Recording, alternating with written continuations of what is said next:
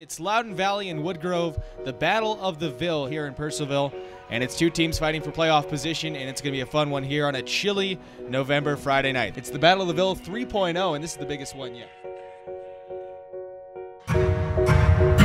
Just setting the scene for you here, the sun is set, the light's in full effect.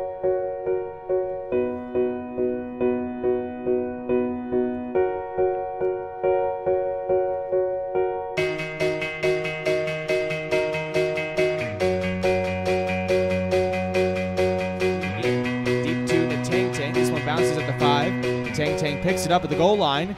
Slow to come out, but now rushes up the middle to the right side. He's got a hole, and he's free. Across the 40-yard line, only the kicker to beat.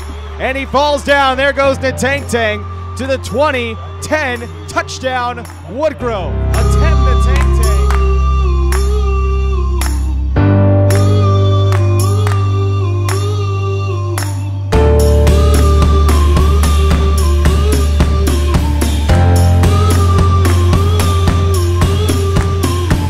Down, a fumble on the snap and the mishandle. Valley thinks they have it. The team's celebrating like they do. No official signal yet. And it is. There it is. Valley ball. Here's the Tang on the jet sweep to the near side. Has room at the 30 around the right end to the 20. 15-10 cutting back, and he is in. Touchdown Woodgrove. Attempt to Tang with his second of the night.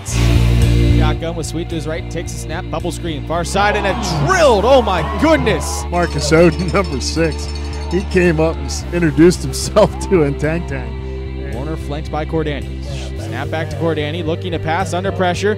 Steps up, throwing deep, and the pass is completed at the 15-yard line, and he will score. Touchdown, Atticus Keene. The big play for the Vikings. Direct snap to Sweet. Around the left side of the 45, has a seam to the 50, to the 45 and the 40, knocked out of bounds at the 30-yard line. Huge run for Josh Sweet. Gun takes it, hands it off to Sweet, right side, has a hole, and he is in. Touchdown, Wolverines.